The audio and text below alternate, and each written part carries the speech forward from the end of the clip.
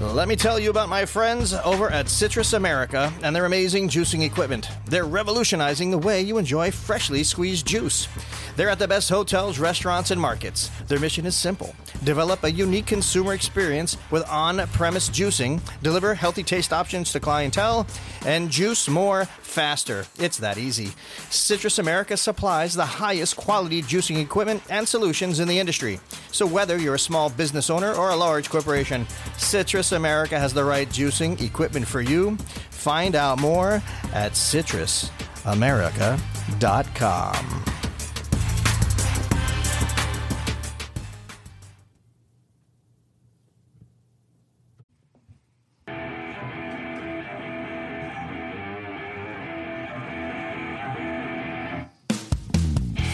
Hello, food fam. This is the Walk and Talk podcast, the #1 food podcast on Apple Podcast charts.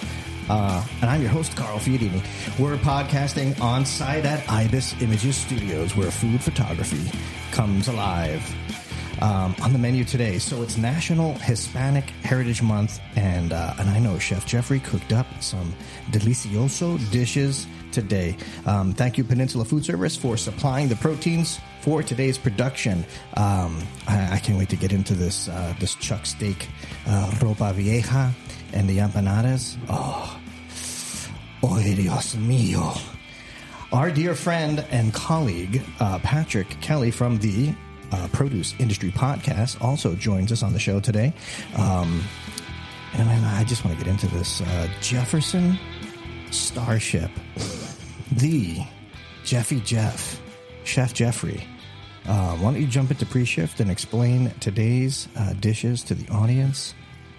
Go. So we have 4 dishes. One was thrown in there from a couple of weeks ago, but we wanted to do something special. We did a Lamb Porterhouse that I wanted to pay a little homage to the cuisine of the subcontinent of India. So we did Tikka Machella.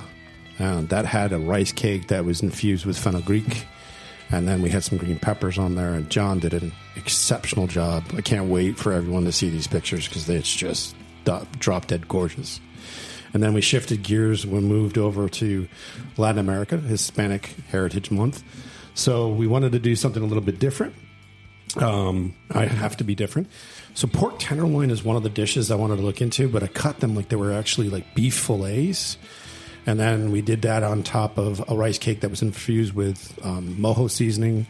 Made the Mojo from scratch. We actually marinated the pork before, seared that, did a pink, I don't know if anybody's seen these pink Dominican beans that were absolutely phenomenal. They puff up as you cook them.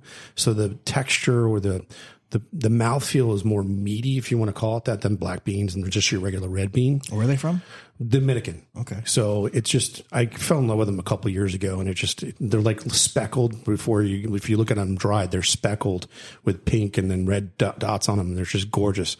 The flavor profile is just spot on too. And then the last dish, I wanted to get it with the chuck steak. Great, because everybody knows chuck for one thing, and that's burgers. But there's so many things you can do. Pot roast is one of the things that, you go to the supermarket, that's the best thing they use for it. This one, I kind of did a sear, and then instead of just searing and then braising, I actually used a pressure cooker. And within 55 minutes, 55 minutes, I was done with the whole meal. I used dry aged sherry to kick it up a notch. I did little carrots and red peppers. I charred the red peppers, put that in there, built the layers through that way. And then instead of doing like rice and beans, which is normal for that cuisine, I did mashed yunca, similar to what Dominicans do. It's called mango. Mango is olive oil, salt, garlic, and they mash the thing together, almost like mofongo from the Puerto Rican. But this one, I actually played with it more of I'm moving my hands like everybody can see me. This one I did more like a mashed potato, but then I infused it with some like lemon and lime zest and orange zest to give it some of that citrus that people look for. And then we made a red pepper coulis as the sauce on top of that. And we used some broccoli rabe to bring some green to it. So John captured that beautifully. And then this is the first for me. I've never really played around with empanada shells from Puerto Rico. I love them because they're a little bit thinner. They baked up phenomenally. So it had like an aeration into it as well. Wait. I need you to understand something. The empanadas were fire, dude. They were amazing. And what's amazing is this is exactly what we put on the plate for the main entree. Listen, people, I know you're listening to this and you're like, oh man, I wish I was having empanadas. They were freaking delicious, delicioso. Forgive me for the interruption, but it needed to be, that. There needed to be an exclamation point on this, and people need to know. Gracias. I appreciate that. But funny story about the nada, I'll tell you in a minute. But that, when I actually put a little bit of cheese in there, and I know that's not really atypical for the Latin cuisine to have empanadas unless it's going to be like guava and cheese, stuff like that. But I wanted to give something a little bit more creaminess to it, too, as a filler and to add to the flavor profile of the Ropa Vieja. And then we served that with the roasted red pepper, and we tried that way. That was just, like you said, it was unbelievable. I am going to tell you that I'm a little bit, at first I wasn't really on board with your Ropa Vieja concoction, right? I was like, man, this can't be good. It doesn't look like anything I've ever seen. My wife's Cuban, like we eat this stuff at home. Authentic, right? Muy auténtico. Thank you. Yes. So I'm like, oh man, I don't want to have to tell Jeff this sucks. You know what I mean? But at the end of but let me tell you something. You put that, you gave me that little spoon taster, and I was like, oh my God, it was really good. So I appreciate that. I'm saving up for the day that I can tell you to get the hell out because it's terrible, but it hasn't happened yet. Well, but thank God. Yeah. It's one of those things like Keith Sayers and I talk about, he's been 16 years studying it. I wrote an article that John's going to put out on our blog page, and it's about the cuisine in Florida. Florida does not have a definitive cuisine type. Like if I were to say to you cheesesteak, what city is known for cheesesteak? Philly. Right. We're not really known. Everybody will like key lime pie. Well, no, technically there's no key limes grown commercially here in Florida anymore. Listen, we're known for drugs, and face-eating zombies, bath soaps. I get it. And I-95, right. The worst part of it. You know what I mean? But for me, growing up as a kid, I always heard people that lived in New York and how they had. I'm from the Bronx. I'm from me when I traveled. I'm like, yeah, I'm from Florida. It was like one of those things I was kind of embarrassed being born and grown up here, but now I kind of embrace it because the melting pot that has been created from the influx of the immigrants, it's fabulous. So I embrace that. I concur, sir. But I want to go further where I embrace Florida. I'm all about that Florida man. Like that whole perception. Wait, the news? Like the guys that are running around naked and stuff? No, I don't know about naked. What are you talking about? Why do you have to bring it to the... Google Florida. Why does it always come down to skin with you? Google, because, hello. Golly, my God. Do you not know who's sitting across from you? I do. We're working on you, man. We're working on you. No, but like this, just this like, look, at the end of the day, you've been in Florida for a long time. Yeah. As have I. And, John, so long story short, a lot of hurricanes we've been through, a lot of stuff. Yep. Florida stuff, right? Hanging chads, alligators, oh my God, we've been through everything. But I embrace all of it. And at the end of the day, we are I don't know, we're the freest freaking state in the union right now, and I'm digging it. No, I get that, but when you're growing up and you don't have that sense of being, that's a different situation. Like the Northeast has got known for Maryland crab and lobsters and all that, and then pizza in New York. Right. Florida, as far as cuisine was concerned, to me, there was nothing. Right. And that was where the disconnect for me was. Now you have Cuban people like coffee. Well, hello. But you have cracking a cup. You know what I'm saying? How many did you have? Right. We have Michelle Bernstein. You have Alan Susser, Norman Van Aken, Mark Minatello, who's no longer here. He moved up Northeast.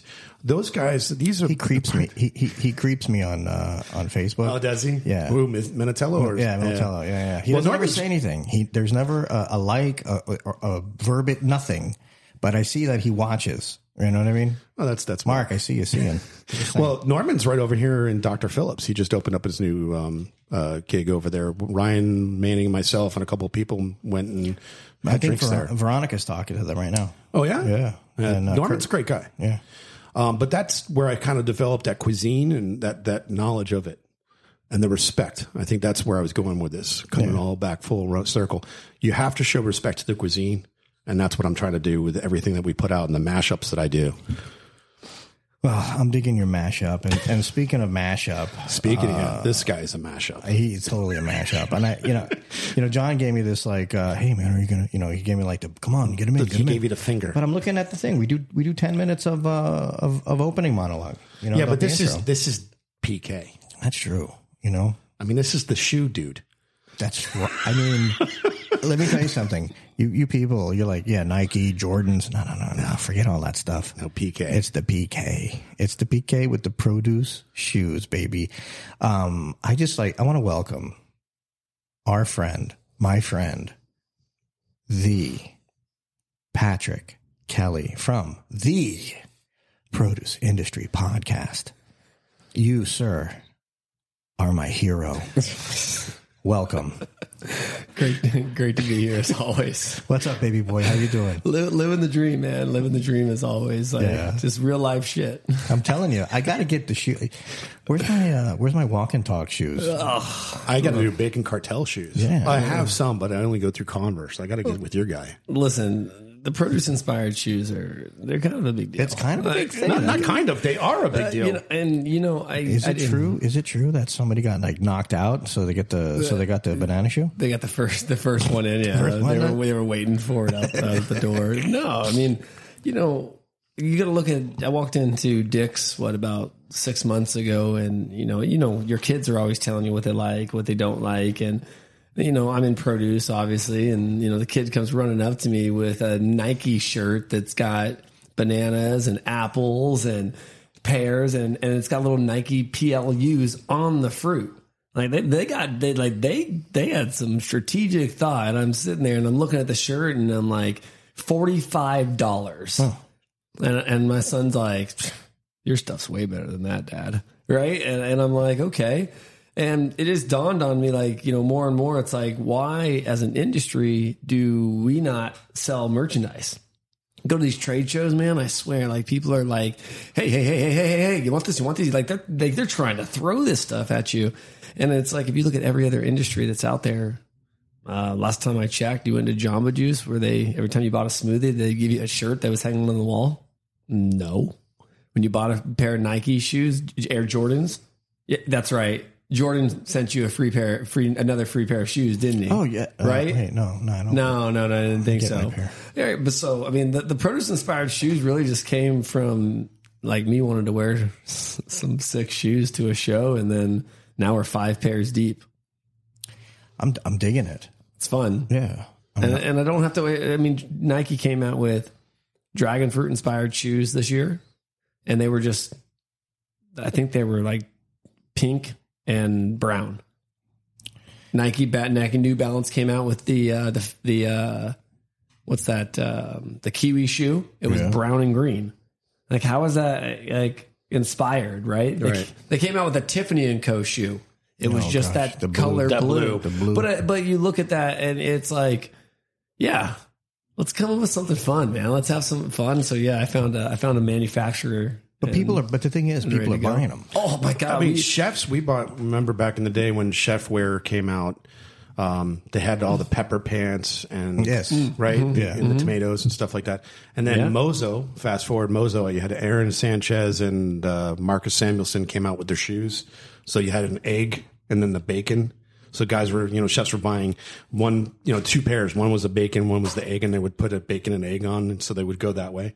So there's definitely a market for it. I mean, listen, if you look at how much is spent on marketing for trade shows, right? And people are going and trying to contact all, Nikes and all this, and, all they're doing is going and buying the same shoe, right?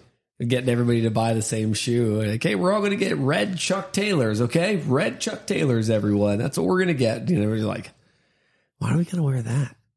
Right? When you can have your own shoe. Produce inspired shoe. But I told a guy, there was a guy, he reached out to me and he goes, can I please get a rush order on the indie fruit shoes before this next show coming up? And I was like, yeah, why?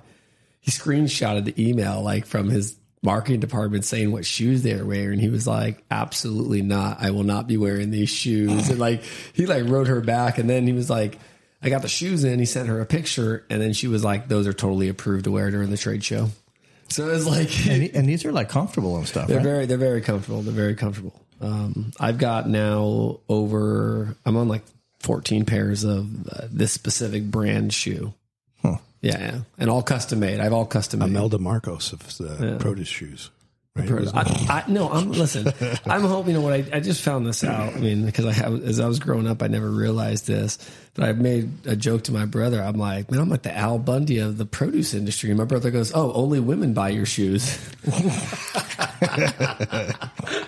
That's pretty funny, actually. And in my head, I go, What was our age demographic? Right. What was our age demographic for our show? 20. Well, the largest percentile was 25 to 35. All right, so back in the 90s for most of you. The guy on Modern Family. The guy on Modern Family. He used to be on a show called Married with Children. My wife. So funny thing, Jeff. My wife was watching a new show. And I don't know, probably like the last 4 years. And she's like, hey, babe, who's this blonde girl? I'm like, Christina Applegate. And she's like, oh, what an actress. I'm like, yeah, Christina Applegate. And she's like, you know her? I was like, yeah, don't tell mom the babysitter's dead. And she's like, I have no idea. Well, what babysitter? Wow. Seriously? And then I'm like, babe, Anchorman. And she's like, what about it? I'm like, I'm like, all right, babe. So you had to go back like the whole, like, explaining her Christina Applegate, and she was just like, I mean, who didn't? From our generation, who didn't have a crush on Christina Applegate? I mean, I'm not even in your generation. I had a crush on her. Yeah. Well, I mean, listen, back in 87, 88 when that came out. Yeah, somewhere around there. I think I saw that when I was like 10 in 95, and I was still the rerun. And I'm still look. She gave a new meaning to petty cash. Everyone, okay? Like if you, yeah, this is true. A real meaning, everyone. So, what's your favorite fruit? Oh man, you asking me on the spot? Yeah, I did. That's what I do. Listen, if I'm going to choose, and it's going to be a day in, day out, all like or seasonality. Like, what are we talking?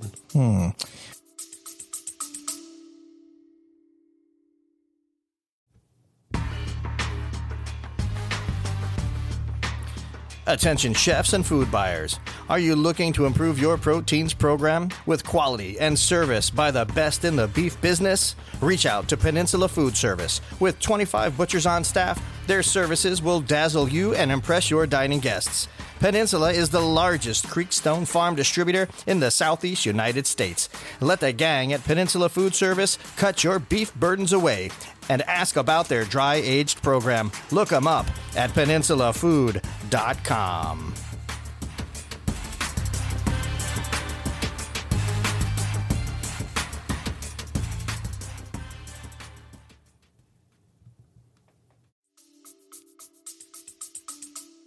Well, in today's world, there is no seasonality. So listen, just, you got to choose. At the end of the day, I eat a banana every day. You got what you got there on your I got a banana, I got a pineapple, but every day I'm a banana guy, and then my go-to is always citrus. Whether it's mandarin, navel, if there's citrus in the house, I'm on it. So I got to tell you, man, and some people don't like hearing that, and then I go to the avocado next. I can literally half an avocado, throw some salt and pepper on that, and just smack it, just eat it down. Let me tell you something. When I was, I was in produce for a million years, right? In the warehouse, you do look a little like Gandalf, a little older, wise gentleman. Go on, you know what I'm saying? Go on. So, well, his head just got bigger. What's up? So, you would do a facility walk, check the coolers every day and look, just kind of poking around, making sure everything's good. One of the things you do is you cut open a couple of avocados, make sure, temp is right, things are good, not dark, black. So they weren't 48, they were 46. Do you know what I'm saying? But I used to love just, you open up that avocado right there in the warehouse. You squeeze that sucker, you just... And you eat the avocado right there. Yeah, we know it was a million years ago. Food safety doesn't allow that anymore. Yeah, yeah. Well, the thing too about food safety doesn't live in the building. The thing about the produce for chefs and that aspect of it is, and so many people probably don't even realize. A lot of people are probably going to have their minds blown. Produce is the only thing dying on your shelf. Yeah, very true. Literally dying on your shelf. Yeah, produce is a daily a daily driver, man. You're bringing it in every day. Well, and you mentioned, there's no such thing as seasonality. You asked the question about seasonality. I think that's where restaurants are missing is the seasonality of fruit. I think we need to go back to Yeah. Oh, I agree with that. There is seasonality. I hate the fact that you're getting peaches from, no offense to Chile. All right. It might be the best peaches in the world, but I don't think we should have where, it's, March, it's coming up for XYZ, or it's the winter, we're going to come up to the root vegetables. I think we need to get back into that. Well, I tell everybody, I said, listen, like when it comes to me, I like being excited about the food that I eat because food is an emotional experience, right? And so, I don't eat sometimes peaches from certain countries or citrus during certain periods. Now, if I know it's good, like, listen, I love a California navel. Right. California navel in February, March, April is amazing. I sell citrus for a living, everyone, but I'm not going to lie to you. Like there's a period where it fills a little gap to where it fills the gap on the shelf, and normal consumers every day will still eat it day in and day out because they want a piece of citrus. I'm like a citrus connoisseur at this point. Like I'm like, no, I want a mandarin at this specific time period. I want a navel at this specific time period. And I want to have that experience. Like when the sumos come out, right? I hope to heck that sumos or that Deco Pond Mandarin does not go past a 4-month season. I don't want it to. I never want to see it grown in Chile. I never want to see it because then now we're going to have to start gassing the fruit. Now we're, right, there's different things that are going to change the quality. So, when you look at those things, like that's why I said, so seasonality, oh man, a Deco Pond, man, that Mandarin, what is it, February, March, April? That's my favorite piece of fruit of the year. Next, it's going to be a banana. But then when Ecuadorian dragon fruit starts coming in, right? The pink interior pink flesh one, I'm switching to that baby, right? So you sound like pretty snooty. I mean, listen, but I tell people, I said when I go shopping at the store, I said the best thing about me is I don't price shop my produce because I want what I want and I want to pay for what I get, right? So this guy's gangster. If I'm going to, you want to pay for it in the experience, season. And I want the experience of it. So again, as you see, like I said, like Wish Farms in Lakeland, we already know come this wintertime, we're going to have those pine berries. We're going to have Florida strawberries, man. When right? But now when you go over to California, I know Salinas Valley has good berries, right? Driscoll's is up there. They've got some great stuff. But I'm not going to lie. Listen, in the summer, you take what you can get, right? And that's what it is. Listen, I'm like a retailer. I substitute. So I substitute per season. Sometimes, like I just told you, Jeffrey, I won't eat peaches for so many months because I want a leaner, man. When I bite into that peach, I want to have to lean over that sink because it's dripping so bad. I don't want to be like, another month, it's going to be ripe. Right. You know what I mean? Yeah. So that's how I feel with nectarines are my favorite. And some people might hate me for that, like these other countries, right? But I think, like I said, Summer Citrus from South Africa is a sponsor of mine. I had no idea, like Summer Citrus. And then all of a sudden, I figured out there's a grapefruit you can have over the summer, right? That's not Californian and it's bright red and it's really freaking good, right? I'm sorry, Californian. I'm a Californian, right? But at the end of the day, I'm on the East Coast. All the retailers over here, they're not carrying pomelos from California or star grapefruit. They're carrying that red, dark ruby grapefruit from South Africa, right? Yeah, well, Star is pretty good, though. It is. Star is a suitable alternative for South African. Certain part of the year. A certain part of the year? Yeah. So, like I said, I love the experience, right? I love having a good piece of fruit at the right time. Like Jeff. Chef's perspective. What's your favorite on the fruit? Like, what are you doing? It depends. The application for me is mostly what do you get excited about? Anything that's in season, to be honest with you. To be really, truly honest, it's when it's in season. I'm not in one of those, like we talked about it the last week, the last podcast, tomatoes gassed when they're just green and they gas them. I mean, that's not a flavorful profile. No, it's dead. First of all, there should be no, other than like institutional applications or something like that. Like there shouldn't be any gassed tomatoes. I can't stand them. No, I guess it goes down to like what we're putting in our bodies and how we're getting it. We're not getting the full nutrient of what the plant's giving us. I just planted a whole bunch of vegetables in my garden.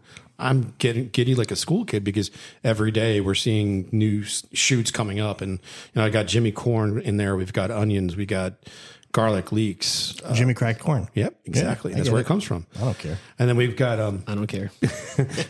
I got beets. We have watermelon radish. So I want... being a farmer advocate, I think the only way to be a farmer advocate is to actually get your hands dirty and realize what it takes to grow the food that we are eating and not being mass produced. Yeah. It's nothing like going out in your backyard and picking a tomato off the vine and popping it in your mouth. And then, like you said, the juice just all over the place. Speaking of farms. I was going to say, speaking of that, I actually did that at Wish Farms. They have a little so they have a chef at the facility that cooks lunch for them every day. Wow. Every day. They have a really cool treehouse. Oh man, yeah, it's really cool. I want to go in that. I've been in the treehouse. I've been in the Pixie room.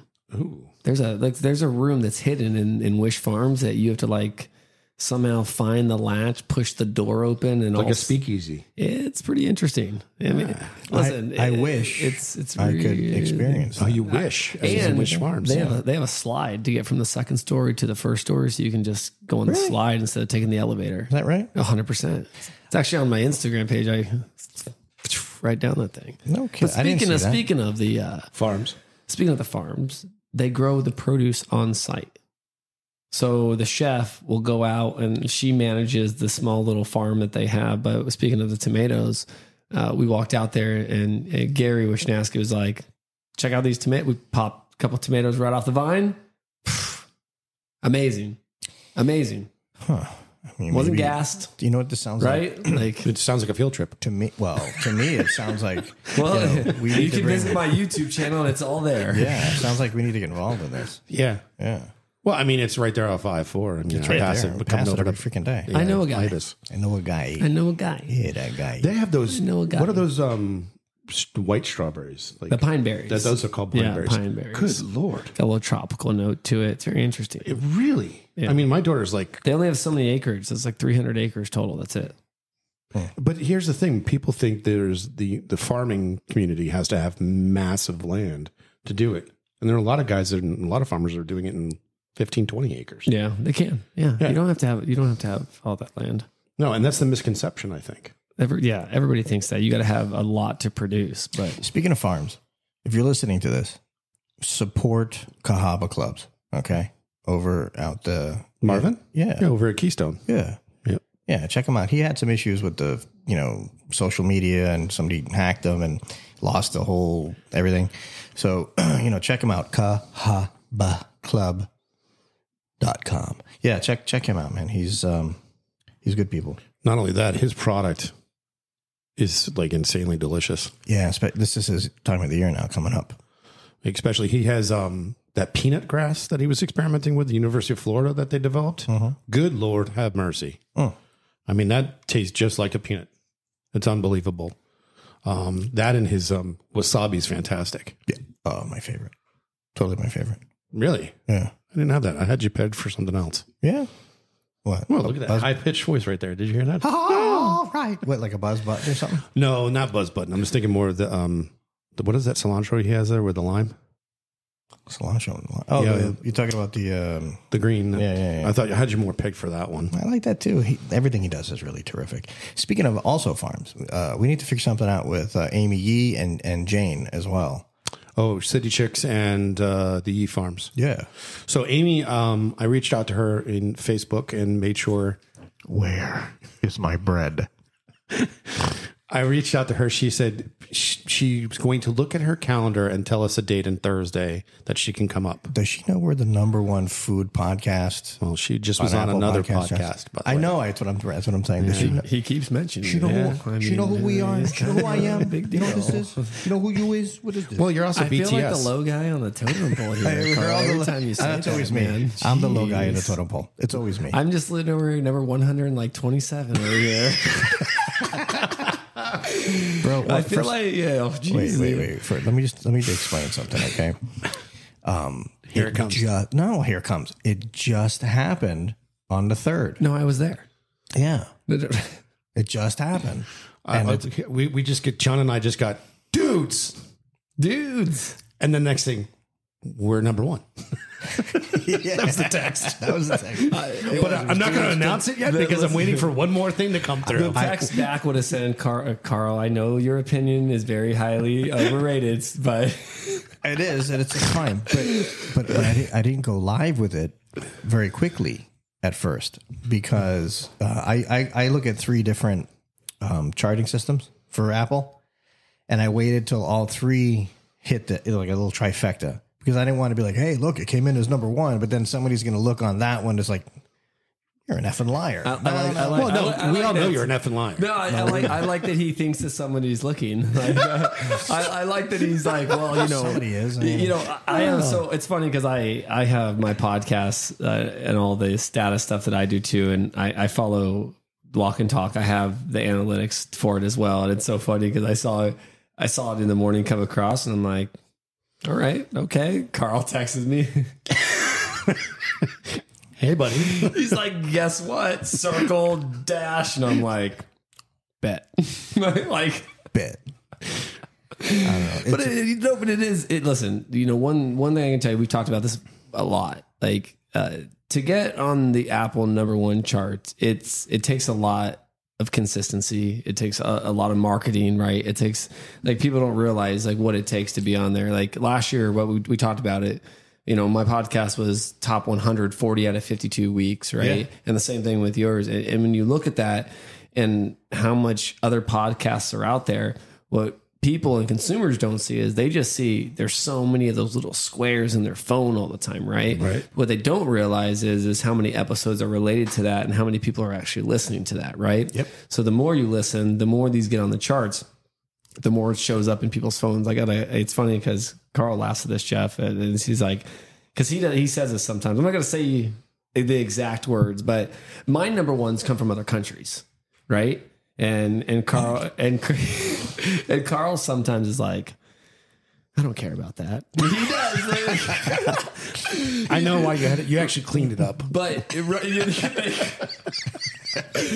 we all know that he uses those 4-letter words. Yeah. So it was more or less like, the global show. And I'm like, that's amazing because like I've been #1 in Kenya and I've seen like the downloads comes from our international global series, right? And the history of fresh produce. So when you get #1 in those areas and when you get certain, like some of your buddies that'll take that screenshot.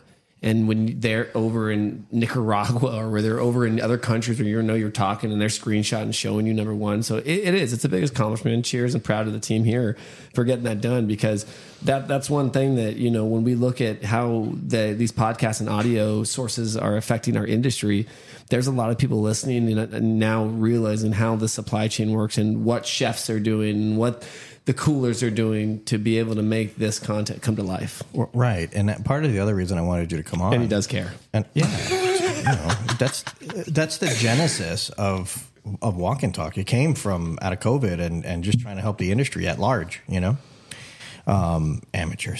But one of the reasons that I wanted you to come on today was to talk about our #1 status. No, kidding.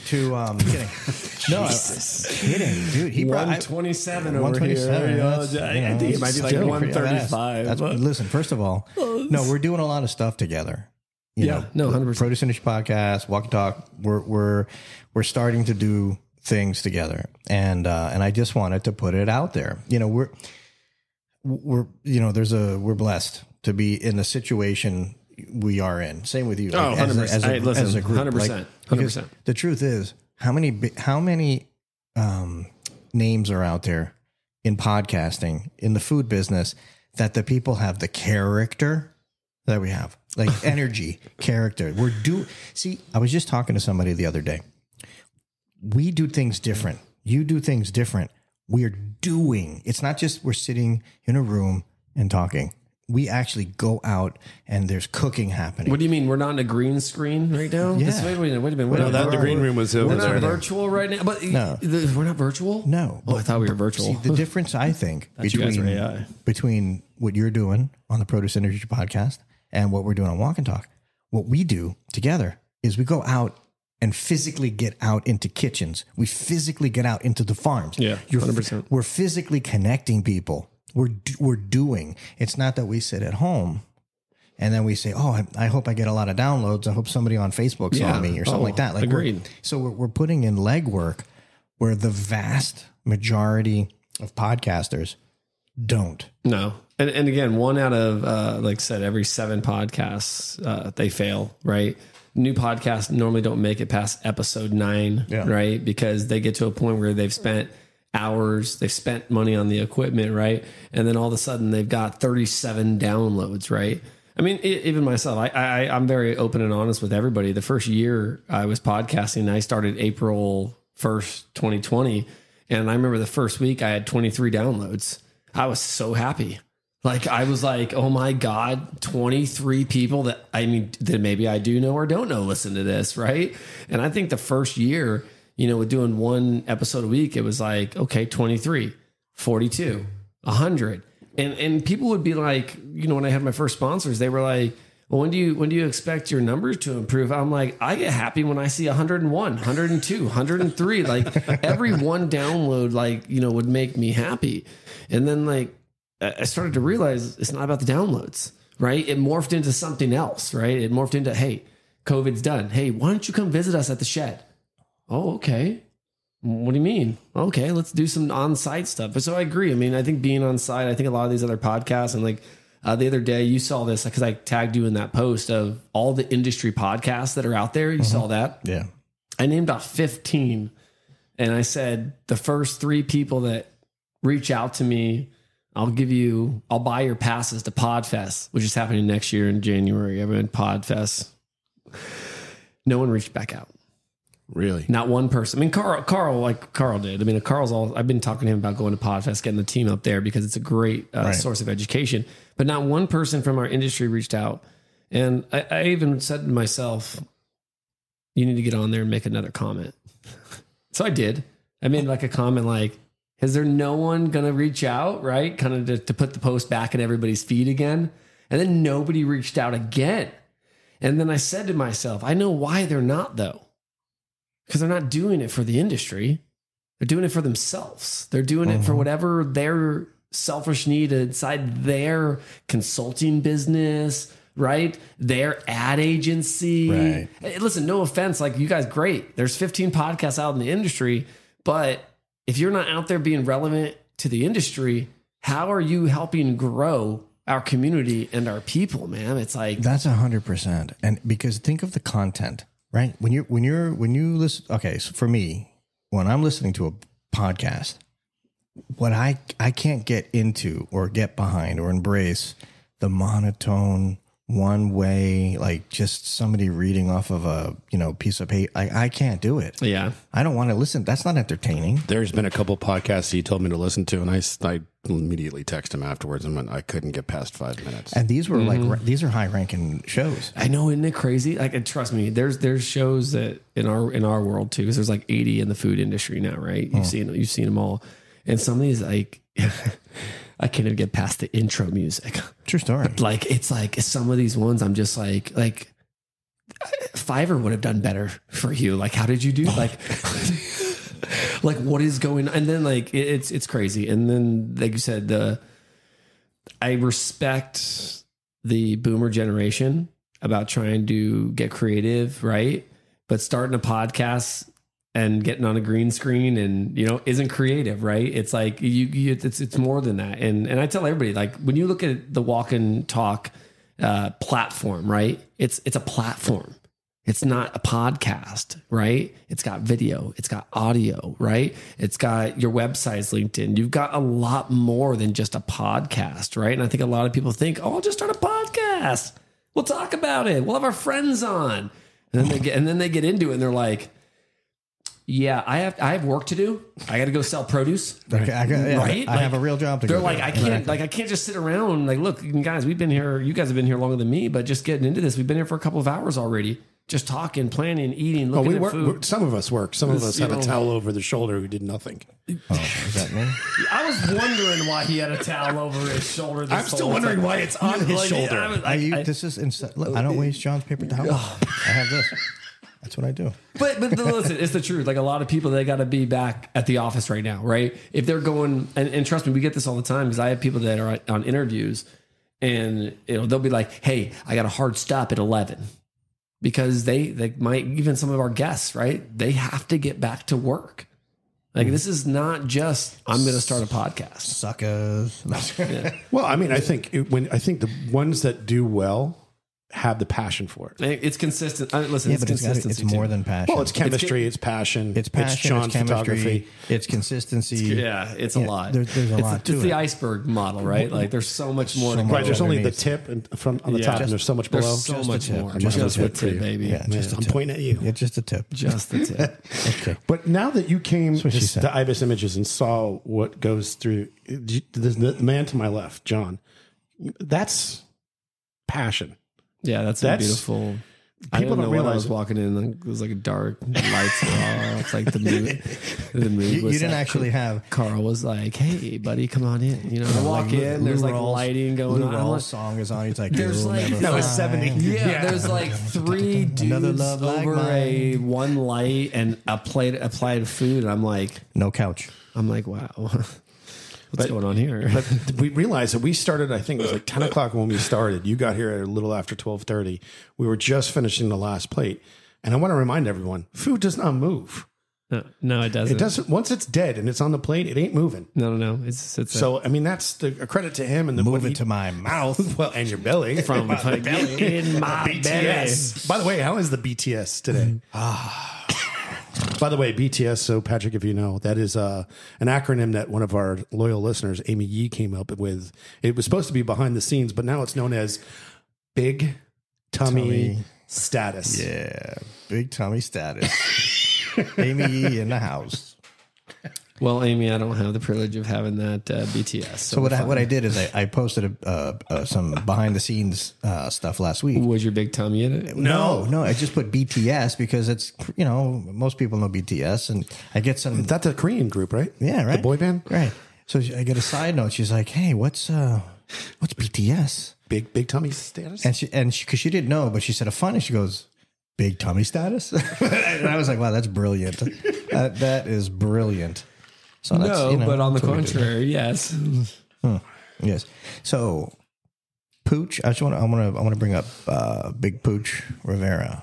You got to bring up a couple of things. You got October 23rd, you got November 12th, and November This guy, and you're on the list too. March Patrick. 7th. No, wait. Hold on. Forget his March 7th for a second. Forget my March 7th. Yeah. You can't forget his March 7th. It's been great being here, everyone. All right, listen. October 23rd, we are having a walk and talk bash over at Sally Mar Rooftop Bar in their private banquet room on the balcony. That's what I heard. Yeah. Yeah.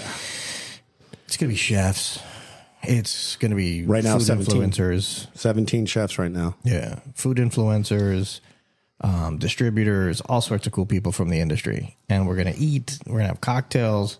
Going to be badass. Am I on the VIP list? Yeah, Yep. you are on the VIP list. Oh, yeah. I just get back from California, so Well, I don't care where you We are, actually have but that's where you're going I'm to be. just getting back. So 3 this is- farmers are going to be there. Yeah. So we got to look for the fourth one. 'Cause Well, you Vicky know can't how make many it. after I come, right? Well, they're 3. All right. So Pooch, I want to get back to Big Pooch. Had an hour conversation with him a couple of days ago, and we're giving Pooch Rivera from Louisiana. He's going to get a 10-minute segment every month, and he is going to be the Creole ambassador to the world on our program. He's got a pretty nice.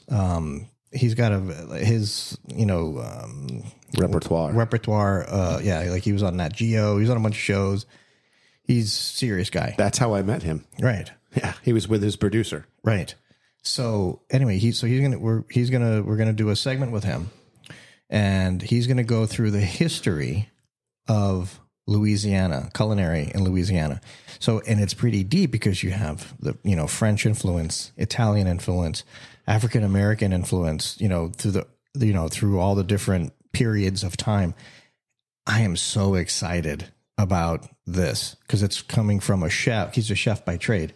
Coming from a chef's perspective, it's going to be freaking badass. Well, we not only just don't have just Pooch, we have so many others that are going to be lining up. He's going to be the kickoff. He just happens to be he's kicking off. But there's another 5, 6. I think we're back up to 6 now. Yeah. Yeah.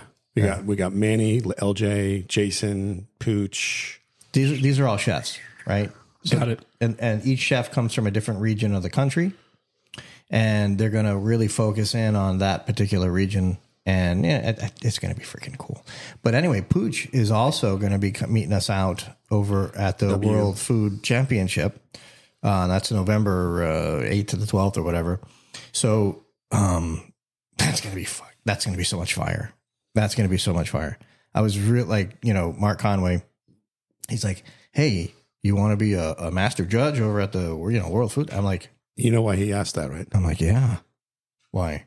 Don't you look down. You can. You're professional. That's what she said.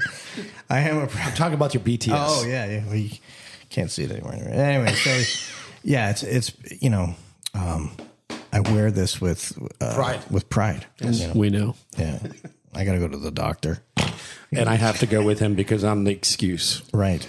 Yeah, it's your fault. See, I was I don't know, 200. Jeff, 195. Jeff, I told him, I said 50% of your plate needs to be greens. He goes, what does that mean? You mean green sauce? Green pesto? Chimichurri? Pesto works, man. Pesto's okay for you? Yeah, that okay. works for me. Yeah. All right. Just want to make sure. You got to do a good pesto. I do. Yeah. Did you want me to make it? Not now. No, he's got BTS. I love it. Oh my god! Wow. I'm just gonna make when we have the place, when we get the house, I'm gonna make a sauce or a rub that's gonna be called BTS. Yeah. And it's gonna be fattening as hell. Yeah. Maybe it'll be foie gras. Yes. Yes. Wow.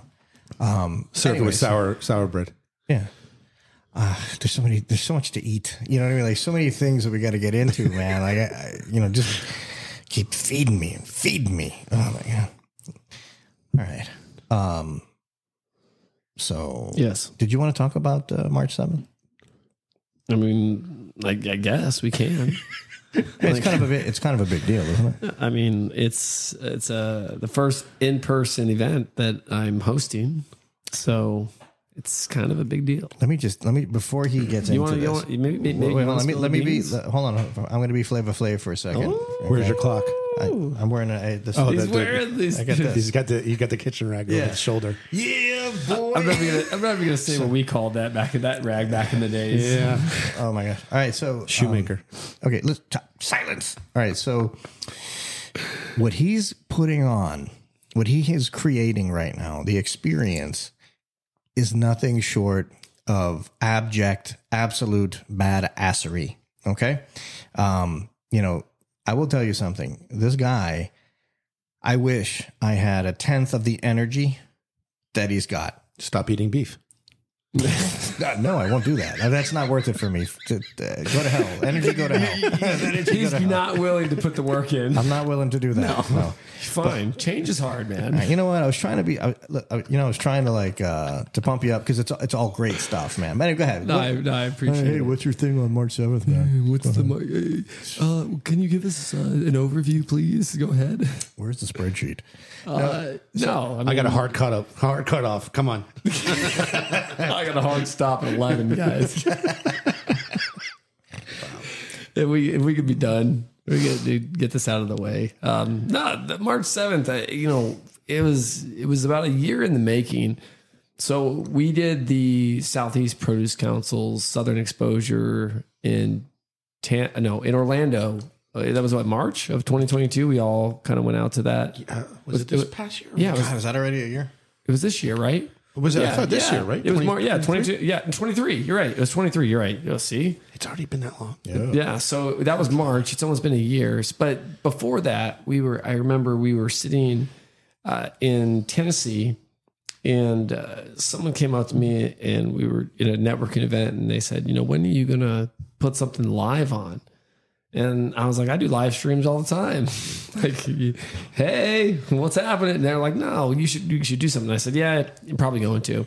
So I kind of started touching base with some of the sponsors and was like, hey, if we're not going to be in Orlando next year, right? Like, what do you think about hosting this event? And then boom, it was in Orlando again. We were like, well, there goes that. Well, previous to that, they were like, hey, we're not going to be at the Dolphin and Swan next year. And I was like, where are you guys going to be? And they were like, we haven't announced it yet. So in the making of that, I had this weird feeling that it was Tampa, because Tampa was in 2020, and that was the last trade show. It was like March 4th or something like that, right before COVID, right? So it was the last trade show. So that was 2020. So I'm like, man. And then they said, boom, right after it's announced in Tampa, right? And I made a call to Mary Heslop at 10 Acre Marketing, and I said, there's no way we can't do something. And obviously, previous 2022, I was already talking to people about an in-person event, right? And so I reached out to 3 to 5 sponsors, and I was like, I got this idea. Tampa, hometown for the podcast. That's where I live. And they're like, Mary was like, what are you thinking? And I was like, I have no idea. She's like, maybe we rent a boat or something, right? We just started us, and then all of a sudden, Mary's like, I got an idea. She's like, let's rent a yacht. And I'm like, yeah. No. And she's like, no, trust me. So, between March of 2023 and, I would say August 30th, we planned this out, pulled the trigger. So we are going to have an exclusive inaugural in-person event in Tampa Bay, March 7th, 2024 at, before SEPC's event, Southern Exposure, which is, Friday, Saturday, Sunday, how it usually is. And we are rented the Starship yacht. We're going to be able to have about 113 people on the boat. It's going to be, like I said, an exclusive invite only ship. Yeah, it is a ship. Yeah, it's a yacht. I'm going to pull, what was it? You remember Vince Vaughn? Every time someone said, well, your boat in, dinghy. You remember in Starsky and Hutch, he was like, how's your boat? He's like, it's a yacht. The yacht. So we're going to have, retailers, wholesalers. We're going to have obviously our group right here, all the walk and talk team. We're going to have a celebrity guest. We've got some cool autographs already signed for, to give away to some of the people. We've got a very cool Patrick Kelly inspired, meal plan that we have. And, we're going to make it an event. Is there going to be beef on this thing? There is no. You're walking on the boat. There's no beef. There's actually no beef. All right, I have a special. I have a special dietary need. Yeah, I need beef. Yep, you can eat before you get on. Wow. All right. He'll bring a attaché filled. No food, like a metal where it's like the football. It will have all containers. No be food or drinks. No, it'll be like bento boxes. It'll be like a whole suitcase of strip steaks. Yeah, just stacked on each other. Well, we got bacon, so we're good. We got pork. Okay. I know, guy. No. Hey, bacon. Hey, good. We got it. Well, we have bento boxes. We got it covered. We do. Remember last year when we did Savor St. Pete? Yeah, so we do have bento boxes. No beef though for you. No beef for you. No beef for you. So yeah, it'll be fun, man. We're all of us. It's going to be a great time. We're celebrating the podcast. We're going on next year will be 4 years, our 4-year anniversary. And again, celebrating all the community, right? Bringing the community together. And right here in Tampa Bay, I mean, why not, right? So we're going to be doing some video with you, right? We got some sizzle reel stuff to do. Like we got a lot of we got a lot of stuff coming up. Yeah, man. You're going to listen. We're going to meet everybody. We're going to have a lot of fun this year. I've got some sponsors that are coming back for, another year. We did some cool videos this year with, Waihi Produce and their onions, Arctic apples with their apples.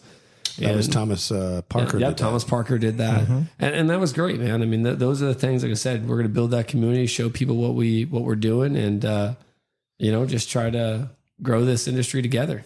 And I think more of your sponsors should get involved with chefs doing things because who else uses the product? That's I know he's the conduit, but I'm saying to this now, and then we're working on it, right? It's crazy to say that Carl and I have had a lot of talks with sponsors, right? And it's crazy how many of them do not do consumer marketing. Like They don't get it. No, it's not that they don't get it. It's just their budgets have always been aligned that way. I mean, listen, I'm going to call out Zespri right now. I feel like they don't get it. We pitched Zespri many times on podcast sponsorship. Do you want to know? Listen, Zespri, I love you, but I'm going to tell you the truth, right? But it's like Zespri spends a lot of their money on clipping coupons.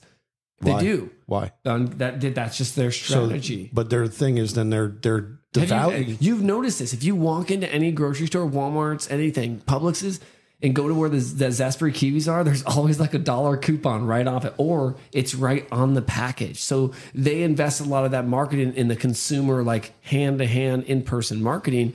And listen, like all they need to do is like a QR code. It's one stupid thing, and you print it on the box, whatever, listen, and that's it. I'm totally with you, but that's what I'm saying. So it's a kiwi is their product? Zespri Golden Kiwis or Zespri, the regular kiwis. But like I said, but those are things like I agree. Like, it's not that they don't get it yet. It's just some of that old school mentality is like, it's like, if it ain't fixed, if it ain't broken, don't fix it. And that's what they've been doing. But back in 1985, Blockbuster thought the same thing. No, it's when my mom used to clip and that's why I think too, that the reason why Walk and Talk is as popular as it is too, is because like people are seeing and listening. Like you said, people are listening. And I see the same thing when we go, look at that. We went to that show.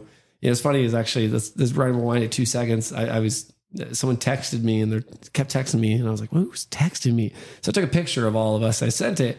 The guy wrote back, says, tell Carl what's up.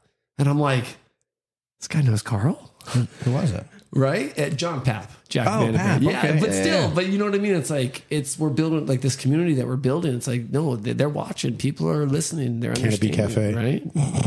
Oh, Canopy Road? Canopy Road Cafe. Yeah. That we sat down for breakfast and they were trying to figure out who we were.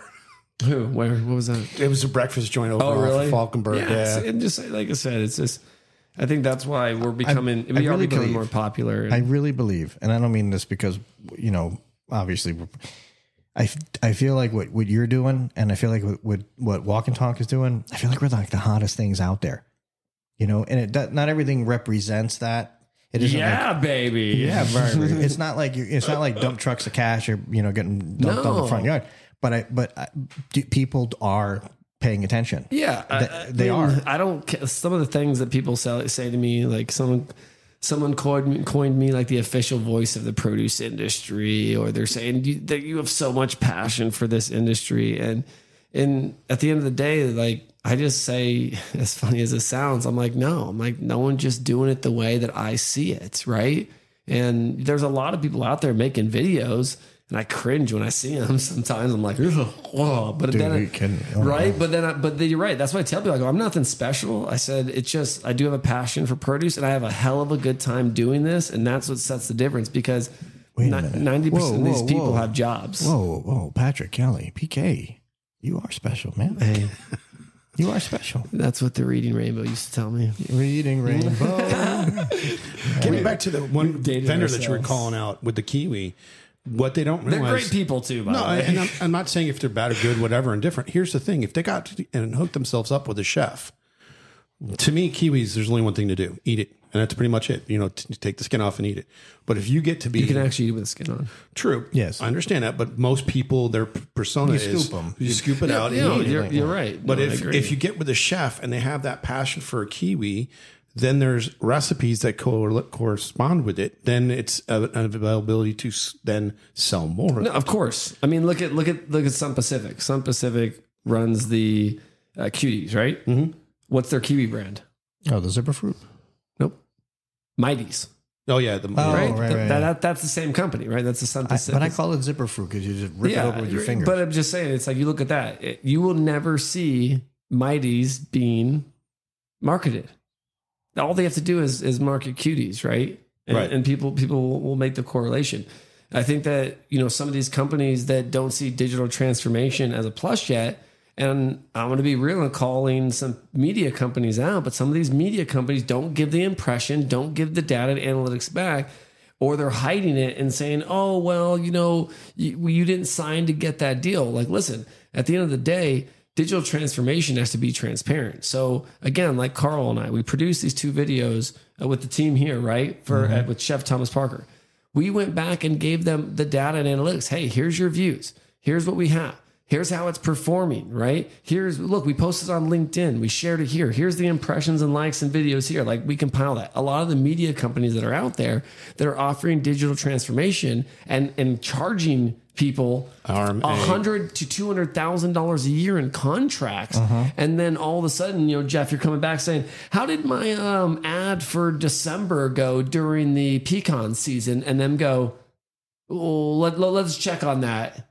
Or it's not in your contract, so you're never going to get any of that. They don't give it up. They don't give it. And that's where I told, someone called me a week or two ago and said, your competitor is stating this. And I said, ask them. And Carl, you know some of these questions. I'll be like, ask them their top, position in these countries. Ask them what their download rate is or here. Ask them what their metrics is on their click-through rate through this, and this. And then they'll come back and say, oh, well, they said they're not going to share that. I go, I know, because I have their analytics. It's zero. Like, right? Like, people don't realize, like that proof, that data is actually what you need. So the more, if Zespri was to take it on, right? They invest that with us this year, right? We're going to bring them data and analytics that's going to show them exactly what you just talked about, right? They're not getting that from the other, the big multi-million-dollar companies. So why are they going to give it to me or Carl, right? Right. Because they're just going to say, well, we're going to keep giving this to this, and we're going to keep it here. We're going to stay with print. How in the world, Carl or Jeff, how in the world are you surviving on just print advertisements? Because I'm going to tell you one thing. That big old packet I get in the mail every single day goes right into my recycle bin. I mean, you're helping with recycling. I am. Thank you very much. I want to sustainability is a big key for me, everyone. Right. Thank you very much. It should be. I just do my part. Duh. But right. So I think, digital transformation is going to change a lot. And I think as we keep growing, I think that's why we become more popular too, is because we're showing people how they're going to get their reach, not how Carl Fiadini is going to get the reach, how Chef Thomas Parker is getting the reach, how Peninsula Foods is getting the reach, how Arctic Apples is getting the reach. Yeah. No one, listen, I care about Carl. I care about Patrick. Thank you. Yeah. But at the end of the day, I care about them in our community more, right? Because the more they bring on and sell and do, the more we get back. I subscribe to the, if something happens in altitude and you put the oxygen on yourself first and then you go and help others. I subscribe to that, but I do embrace their needs have to be met, but everybody wants an ROI in this particular genre. And there's no such thing as an ROI with this, unless you're doing hard sales. If not, you're branding. Yeah. And branding, there's a cost to branding and exposure. One. Yeah. No, so 100%. Well, your ROI, the ROI in this is going to take longer to see than it would be in other venues. Because maybe though. Right. Maybe though. Depends on how you do it. Hold on. Listen, guys. How many videos do you watch on YouTube and you don't like and you don't comment and you don't do anything? You watch it and you're like, that's really good. And you move on. I'm guilty of that. I'm not. I am. And I've been better. Now I try to be a little cognizant and nice, and I try to hit a like button or something like that. If I truly enjoy it, like if I watch the full 15 seconds of it on a short, now because I know where I am in my digital relationship. But most people are not. Most people are not content creators. So most people pass it by. They will. They'll do, my kids. And they by swipe the way, up, right? this is a great little segue into. I wanted to get into something real quick. Chef Greg Ritchie from SoCo over in Orlando. He's one of our newest restaurant recipes chefs, culinary partner chefs. And in the last, 6 weeks, 8 weeks, his content that we posted out there, put up his video series, is upwards of 50,000 views. That's awesome. Yeah, that's amazing. Yeah, on YouTube. Yeah, I get happy when I get 2. Me too. Everyone counts. Every single one counts. And when there's, multiple thousands of them, it's really I'm interrupted this, but do you remember that one? I remember when Carl first started the podcast and he told me one time, he goes, I remember one of your podcasts, I got like 97, listens, but they listened like the whole way through. And I said, and Carl was like, he was bummed a little bit. And I said, just remember, if that was a premiere movie, you just had 97 people waiting in line. 97 people just sat in your theater.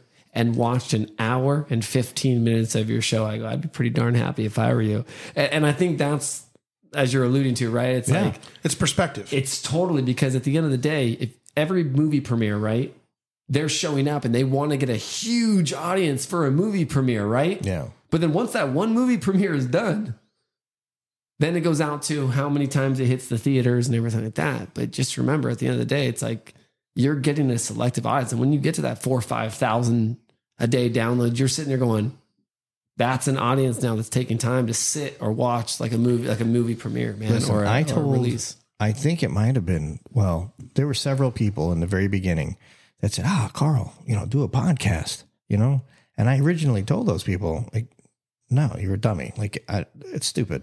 There's no, why would I do that when there's video? And I didn't know any better because I wasn't listening to podcasts. So what do I know? But as it turns out, what we're doing here is the driver now for everything Walk and Talk Media. And it's amazing. And listen, and like, being on Patrick's show in the very beginning a couple times, and Chef Roberto Trevino, his podcast and stuff. And I was like, man, that's really cool. And I would ask, hey, what were the downloads, whatever. And it was always very impressive. So now I'm so happy that we got into this, and we were a little bit fortunate. We're a little bit blessed because, we had our video series. We've been doing that for years, right? So we had a little bit of a following. So the transition into podcasts was pretty good. Like we're close to, about 800,000 downloads right now. And I think there's an opportunity to hit 1 million.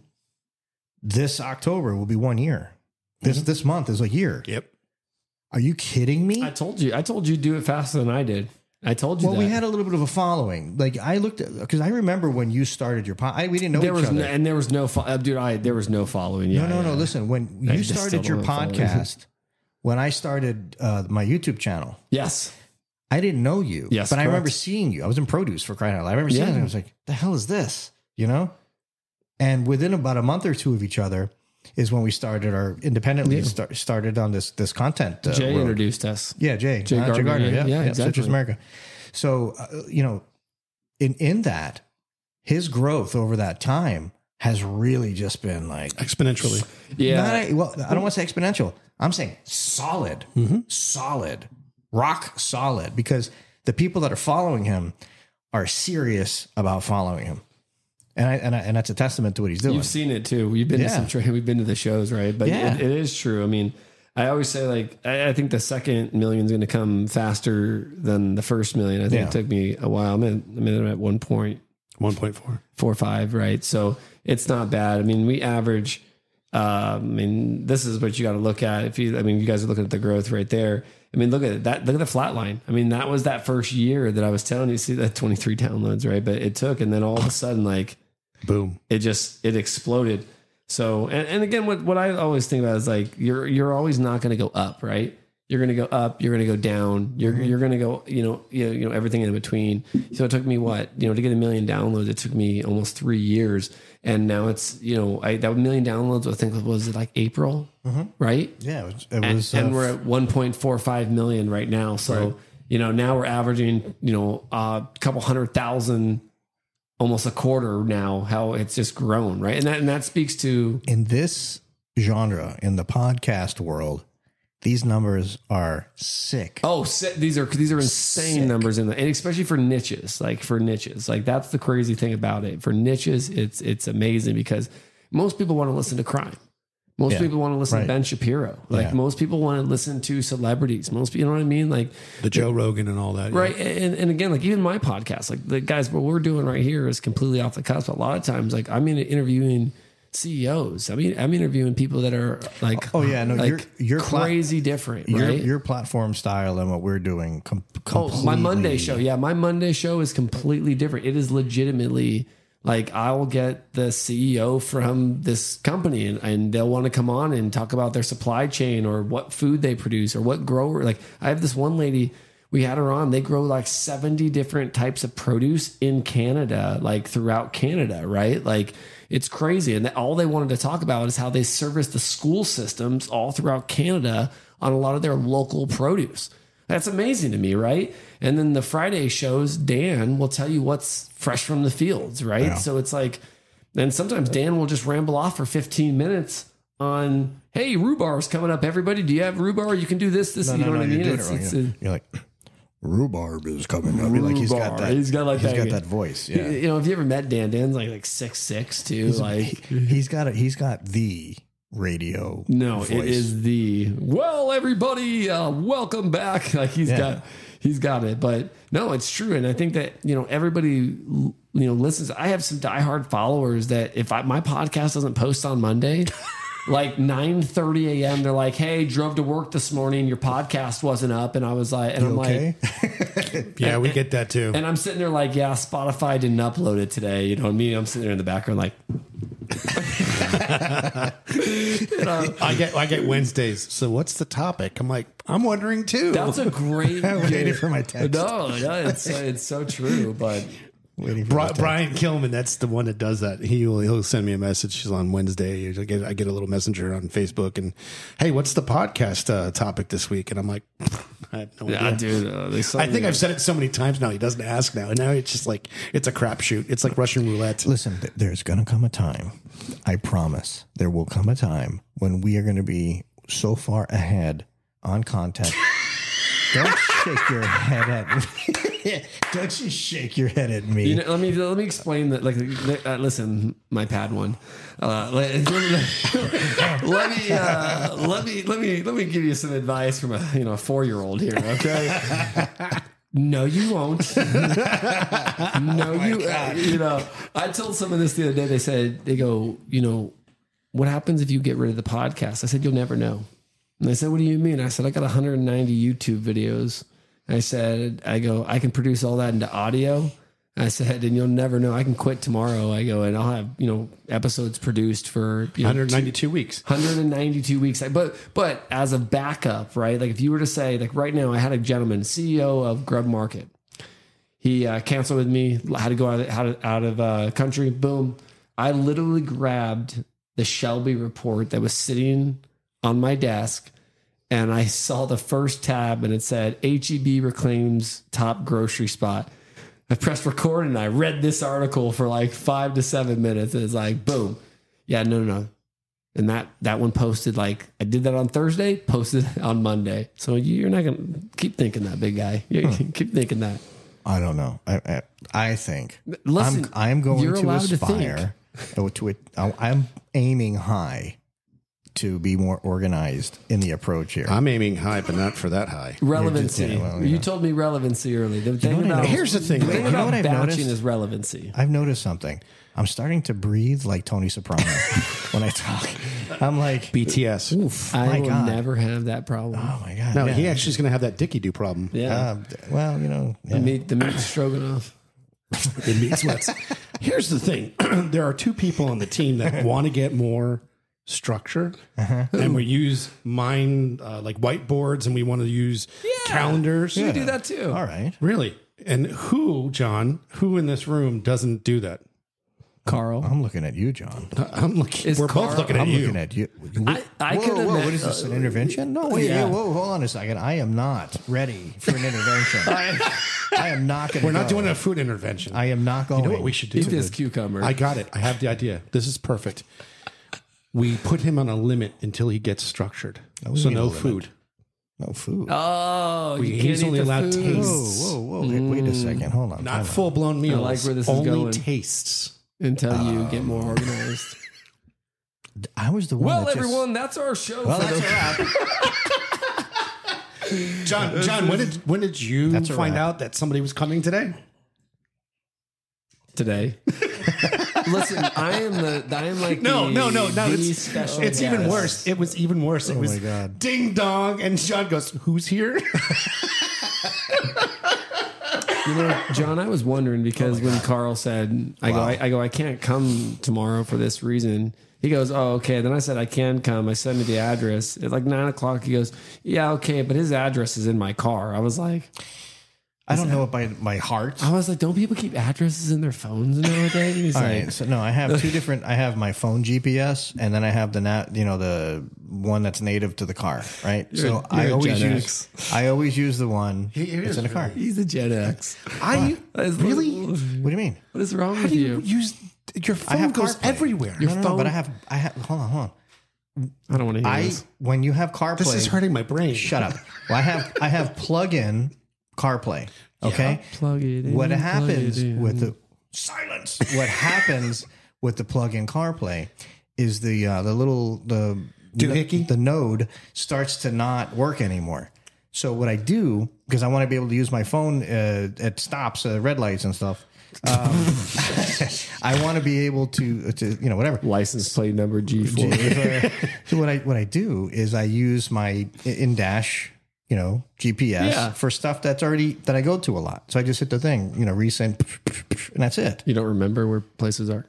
I know how to get here. Oh, okay, just checking. But for you, I don't have the freaking address off the top of my head.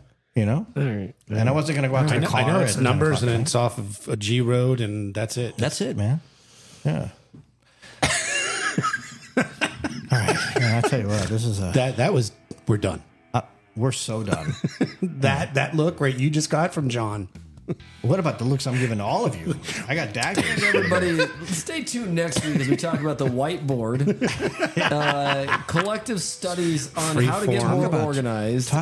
Talk about Gen X and why you talking whiteboards and stuff. Yeah, Gen X doesn't do whiteboards. He needs a yellow legal pad.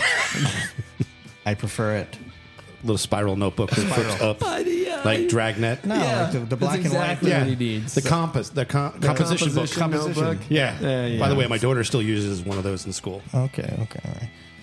Oh my just gosh. shoot me. All right. Patrick, it's always great seeing you, bro. Yeah, man. no, like great to be here. I great to be in the appreciate studio. you coming out here, you non-beef eating son of a... My non-beef eating less self. You dirty. All right. Patrick, John, you over there. We are out.